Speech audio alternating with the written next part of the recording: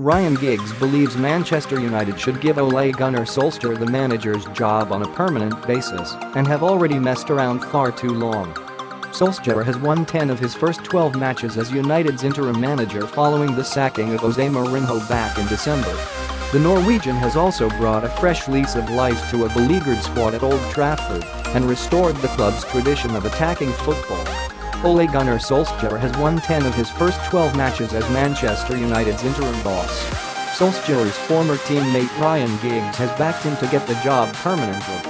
Solskjaer and Giggs celebrate a goal scored by the Norwegian during their time at United. Even though Tottenham Hotspur manager Mauricio Pochettino remains a candidate to succeed Mourinho as the club's full-time manager, Old Trafford legend Giggs believes his former teammate Solskjaer should get it.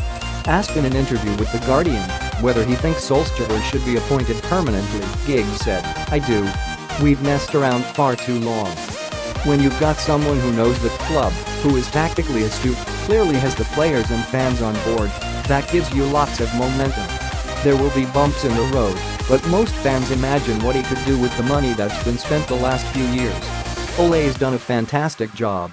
I've obviously been in touch with him, and he's given players freedom and also done well tactically. The confidence is huge.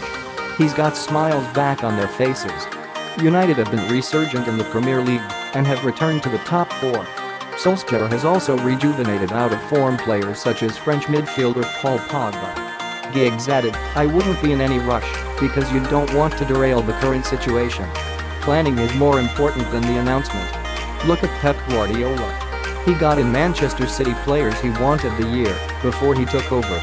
So, if it is Ole, keep it amongst the club and start planning. Our problem the past few years is that we were always playing catch-up. We should identify the 2 or 3 players we need if we're going to win the Premier League and the Champions League." Solskjaer's only defeat as United manager came against Paris Saint-Germain in the last 16 of the Champions League last week when they were beaten 2-0 in the first leg at Old Trafford. He has lifted them into the Premier League top 4, and United